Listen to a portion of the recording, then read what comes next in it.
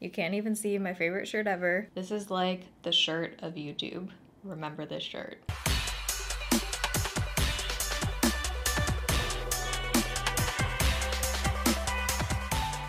Alright, so today it is Foundation Friday. This is where I try out a new foundation every single Friday on my channel, 6 p.m. Pacific time. A couple months ago, a bunch of you guys were messaging me to try this. I think there was kind of a viral Facebook ad going around or something. That's usually what happens with these kind of products. So this is a cushion product. I have reviewed a few other cushion foundations on my channel. But this is the Secret Key Tattoo Cover Cushion. Anything that has tattoo cover in the name or description of the product, I want to try out because you guys know I like my coverage. It has SPF 50 in it. I have the lightest shade, which is 21 light beige. There are only 2 shades in this cushion. Korean cushion products usually only have about 2 to 4 shades. So you can get this on eBay, Amazon, YesStyle. I'll leave a few links down below, but it kind of ranges from about $9. I've seen it up to like $23, just depending on where you get it. Mine I actually got off of Hotlook, or Hotlook if you want to get fancy, which is Nordstrom's flash sale site. So I got it for 19 bucks, but it actually comes with the compact, the product in here, and then a cushion refill, so technically you get kind of 2 for 1. This is supposed to be a full coverage cushion foundation, which is what kind of drew me to this initially.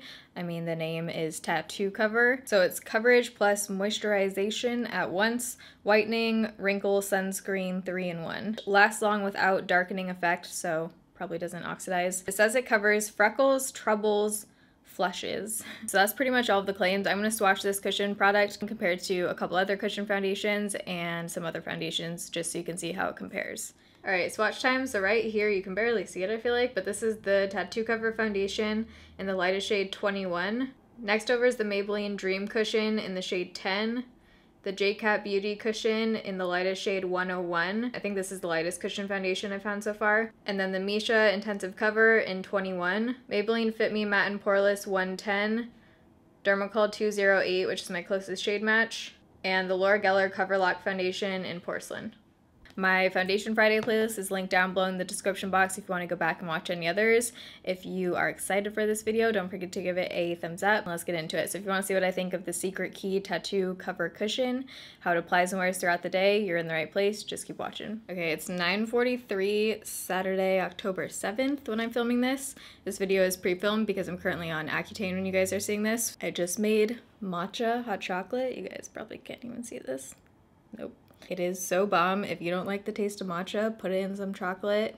Can't go wrong. So I've already washed, moisturized, and primed half of my face again using the Laura Mercier foundation primer. I just primed this half of my face. I like the packaging, matte black, but with this holographic kind of thing. The cushion is already in here.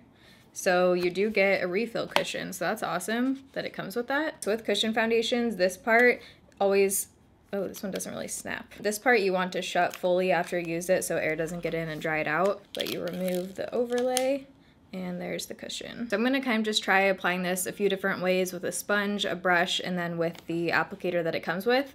Typically this works pretty well with cushion foundations for me, but sometimes a sponge does work better. All right, so here we go. My acne is pretty bad right now, breaking out. So let's go in with this thing first. I'm just gonna press down one time. Ooh, get a lot of product out. With these kind of applicators, you kind of like press and roll. Whoa. Ooh, it smells good. I always find it's kind of hard to get right in your nose with this applicator. So off of that one layer, got pretty good coverage. High, I would say high medium, and it looks really nice and smooth. If you have texture on your face, cushion foundations are usually pretty good about being kind of like smoothing, and they just look really flattering on the skin. I love the Misha Magic M cushion. I think I have an old video on that, but I still use it. I still really like it for when I'm like running late. Typically on my skin, since I have combo oily skin, cushion foundations don't last the longest. They're kind of more like moisturizing. I usually get oily a few hours in, but I do like wearing them if I'm just running out to go do errands or something, or if I just want a little bit lighter coverage and I just want my skin to look really like fresh and glowy and natural. But that just covered pretty well. So I'm gonna go in with my Morphe Sponge I always use and just press directly in here, and let's see how it does on this side.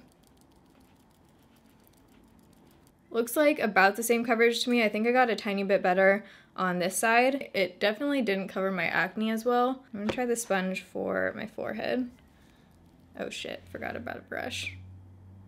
Okay, maybe I'll blend this out with a brush. This is the BH number 2 brush, just a flat top kabuki. It feels like it dries way faster with a brush since you don't have that like moisture pressing back into it. I think with this I definitely would use a sponge over a brush. Just gives like the most flawless finish. Look at that, it looks so pretty on the center. I feel like a little bit of this goes a pretty long way. I do want to see if I can get a little bit more coverage down here. I wouldn't say this is like extreme coverage or anything at this point. It definitely wouldn't cover a tattoo if it can't cover this. I think it looks like about high medium coverage. Even on my forehead where I don't have a whole lot to cover up, my acne and freckles and stuff are still coming through. So I'm gonna go in with a tiny bit more product and see if we can build this up. I'm not gonna put it around my nose or places where I get kind of creasing. I'm just building it up on my acne to see if it'll cover. It looks really good on my forehead, like very smooth. The center of my forehead looks really nice. On my acne, I still would need to spot conceal. It's just not totally covering. I'm gonna try and use my finger actually and just kind of use this as a spot concealer. It says it's supposed to be a concealer. Oh, that didn't work. That's like taking it away. Never mind.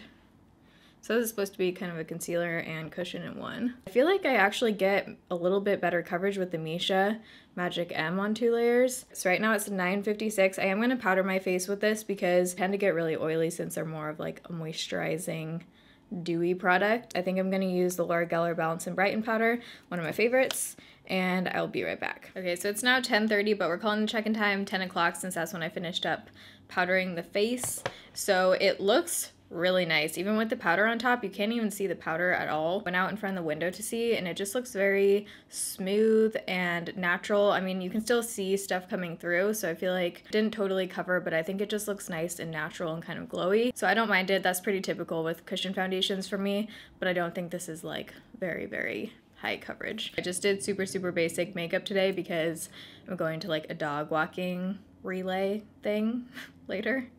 I'm that person who doesn't even have a dog and is going to play with other people's dogs. So on the rest of my face, I use the Bare Minerals Fair to Light Invisible Bronzer. Blush is Too Faced Papa Don't Peach. Highlight, I use the Becca Gradient Glow. I tried this out in a first impressions video. My eyes are very basic. My eyelash extensions are officially off, so my lashes are super short right now. So I just put on my eye booster eyeliner. Mascara I always use will be linked down below. And then for lips, I did a weird combo. Good luck trying to replicate this. First I put on the Maybelline Superstay Matte Ink in 05, but I didn't like how it looked, so I like rubbed it off, but there were still some left over. So then I put on MAC Gossamer Wing, which is a luster.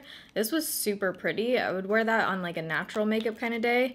And then I put on over top the MAC lip gloss in Under the Sheets, and that's it. Super basic. So check-in time 10 o'clock. The next check-in I do will be in natural lighting, so I'll see you guys in a few hours. Okay, so it's now 3:33, so it's been on for 5.5 hours. I just picked up Jimmy John's and I'm stoked on life right now. So hungry. My forehead looks friggin' bomb. Still looks pretty good on the rest of my face. Very minimal creasing around my nose and upper lip, so that's good. I'm gonna zoom you in. So there's the forehead. It actually looks worse on camera, I feel like. In real life, you can't really see all of this stuff. I think the camera's actually picking up on more than what I can see in real life. Tiny upper lip creasing, but this is like nothing compared to usual. I'm trying to get a tiny bit shiny around my nose and a little bit on my chin as well. But I still think it looks pretty good at this point. Alarm to check in. I'm gonna be out and it is like raining and I think we're gonna be walking for that thing. So I'm gonna try and check in at 8 o'clock, the 10-hour point, but it might be longer than that since I'm gonna be out. Okay guys, it is 12:30 in the morning. It's been on for 12, 13, 14 and a half hours. No, that can't be right. 10 to 10. Yeah, 14 and a half hours. What the heck? There were people over when I was doing my last check-in, so I just did a quick shot of what my face looked like. So I'm gonna insert that right now so you can see what it looked like a few hours ago. But I just looked up close in this mirror and 14 and a half hours. My face looks pretty good right now for me. Of course, I'm oily on my forehead and around my nose. I've definitely been more matte, but it doesn't seem to really be majorly separating or breaking down. I've definitely had my foundations look much worse at this point, for sure. With that being said, I feel like I still like the Misha M Magic. I looked it up, it's M Magic Cushion Foundation better. I don't know, there's something about that one. I just feel like I get a little bit better coverage. One looks very similar on the skin, still looks really natural. If you were debating between a cushion foundation, I think I would still go with the Misha one over this. For being a tattoo cover, not quite as much coverage as I was expecting. but I feel like we touched on that 50 times in this video. I should probably just go to bed. I don't even know what words are coming out of my mouth at this point. If you enjoyed this video and you like Foundation Friday, don't forget to give this a thumbs up. If you're new here, you can join the Bayredo family and subscribe. I upload every Monday, Wednesday, Friday, 6 p.m. Pacific time. Love you guys. Thanks for watching. See you in my next video. Bye.